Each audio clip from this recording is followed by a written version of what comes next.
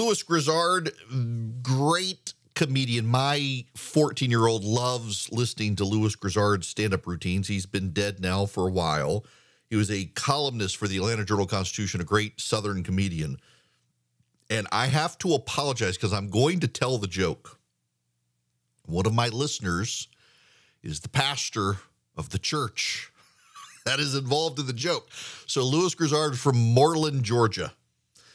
And to this day, the Moreland Methodist Church and the Moreland Baptist Church are across the street from each other. And Grizzard was a Methodist, and he would tell jokes, and the Baptists were the butt of the jokes. And he told this joke one time. It's a great joke. That Moreland, the churches at the time in the 70s, 60s, 70s, they were so poor that the best they could afford was a bicycle for the pastors. So this is long old joke from the 1960s, folks. Those of you in Moreland, don't go heckling your pastors this weekend because this is just joke from the 1960s. The Moreland Baptist preacher, the Moreland Methodist preacher, they would meet at the local gas station every Sunday, review their sermons and encourage each other before church. One Sunday, the Methodist preacher pedaled up on the bicycle the church had given him, and the Baptist, he walked up, and the Methodist said, "Brother, what happened to your bicycle?" The Baptist says, "Brother, I believe a member of my congregation has stolen my bicycle." And the Methodist was aghast. And he says, "Brother, I don't care what you were planning on preaching today. Let me give you some advice as an older pastor. You get in that pulpit today, and you preach on hell, fire, and brimstone. You preach on the saving grace of Jesus Christ and the Lord God Almighty, and you preach on the 10 Commandments. And when you get to thou shalt not steal, you bear down on them. They'll get to feeling bad. They'll bring your bicycle back." And the brother said, "I'll do it."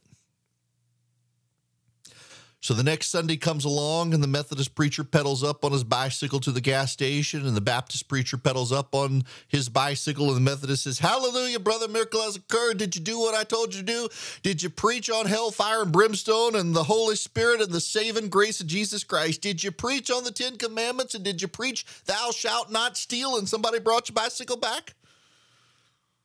And the pastor of First Baptist Moreland says, "Brother, not exactly." He says, "Brother, I did preach on hellfire and brimstone, and I preached on the Holy Spirit. I preached on the saving power of Jesus Christ, and I preached on the 10 Commandments. When I got to thou shalt not commit adultery, I remember where I left my bicycle." I love the joke. There's a reason I say this, and I tell you this joke. A lot of times in this country, we have over years divided ourselves up denominationally. Baptists, Methodists, Presbyterians, Catholics, Orthodox, they add in Jews, Muslims, Hindus, you name it. We've divided ourselves up. And each denomination or inside religions, they look at others bad. Like, for example, I grew up Protestant. I grew up Baptist. I'm in a PCA, Presbyterian church. We put the fun in fundamentalism. I can't tell you the number of relatives I have who think that all Catholics go to hell. I mean this. Some of my very best friends in life are better Christians than me. They're Catholic, and I got relatives and friends in the South who are like, they're a bunch of Mary worshipers. They don't understand them. They don't like the Pope. They see it as bad. Some of my wife's most ardent prayer warriors for her are Catholics. But the Baptists and the Methodists, the Catholics are something else. So those Episcopalians, too, I make jokes about the Episcopalians. We divide each other up into denominations, and the good ones and the bad ones, the mainline ones, the ones that have left the faith. A lot of Episcopalians now. You got the United Methodists walking out the door of the PCUSA. We divide ourselves up that way, and we have for generations in this country. And we can make jokes about each other. We can make jokes. I mean, we can all laugh within Protestantism, particularly in the South. The Methodist Church and the Baptist Church are next door to each other. In the town that I grew up in Louisiana, not Dubai, the First Baptist Church was right next door to the First Methodist Church. And they were all related to each other. When I was a kid, I was probably 10 or 11 years old, probably 11. My grandmother had a heart attack in the middle of church. And we were sitting in church, and we were singing Holy, Holy, Holy. And the lady behind me nudged me, and I looked over, and it looked like my grandmother was having a seizure. She had slumped over. It was just me and her. Now, my oldest sister was with her boyfriend, who was my mom's best friend, who I grew up calling her my Aunt Shirley. It was her son, was dating my sister, and they were in the Methodist church, except they had skipped to go to the movies. When the 911 call went off, half the Methodist church came over to the Baptist church, and they were all relatives. My grandmother's husband, my grandfather was in the Methodist church. My grandmother was in the Baptist church. The only time my grandfather ever went to the Baptist church was to date my grandmother. The moment they got married, he promptly started going back to the Methodist church.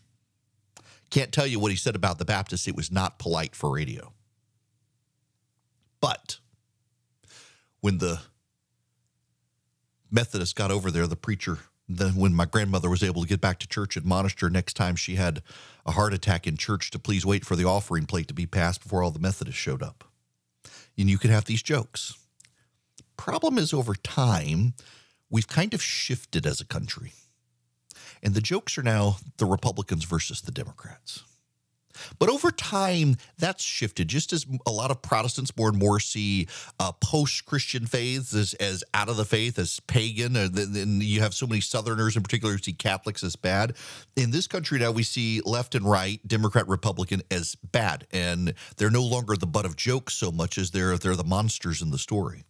Democrats see this with Republicans. Republicans are the monsters of the story. Republicans, Paul Ryan, they're going to shove grandma off the cliff. Donald Trump is leading an insurrection against the United States, no matter how unsuccessful it was. And I am more and more surrounded by Republican friends who call Democrats evil. And their evil is you pick the policy that you don't like on the Democratic side and you say it's evil. Abortion comes up a lot.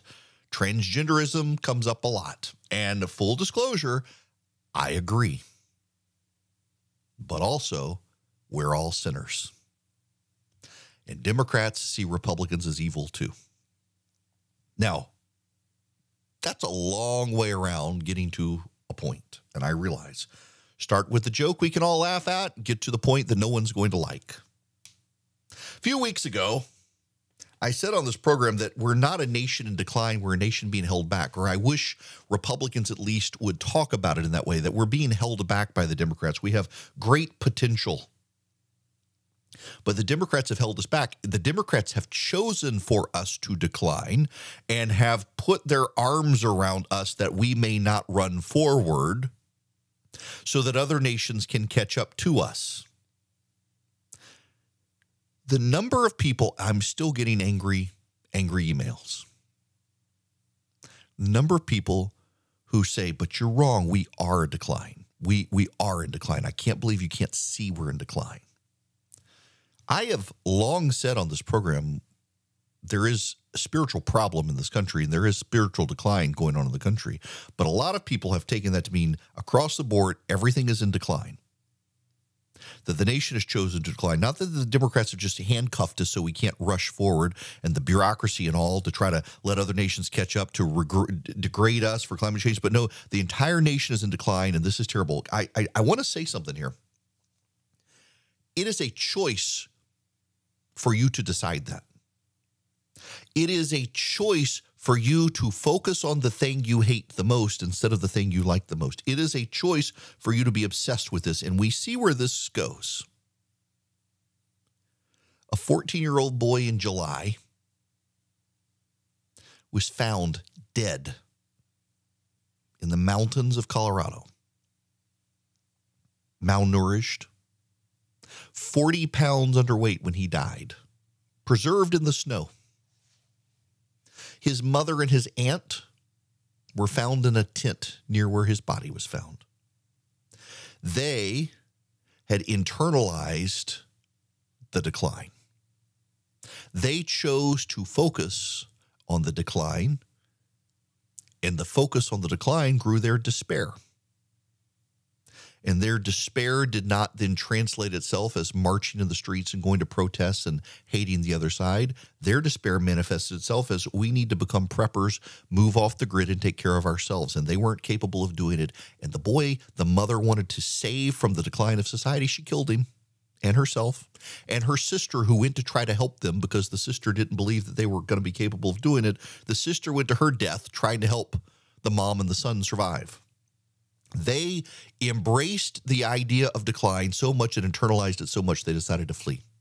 We see this manifest in this way in this country, where people saw an election in 2020 that didn't go their way, and they concluded only one thing could have happened. It must have been stolen. And they bought the apologetics that there's no way Biden could get 80 million votes. No one's ever gotten that before. Pay no attention to population increases in the United States. They believed all the apologetics. And to this day, I have people listening right now starting to yell at the radio by me raising this point. They decided to embrace the lie, to explain the decline, to explain the despair, instead of coming to terms with what actually happened and choosing their life accordingly. And the left does the same thing. The left looks at this and they can't relate. They've chosen to embrace the despair of decline as well. They've chosen actually to make a conscious choice to decline because they believe they must save the planet, that the people are irredeemable, but the planet may save itself. Both sides have concluded decline. Both sides have chosen to view that, as opposed to just unshackle us and let us run.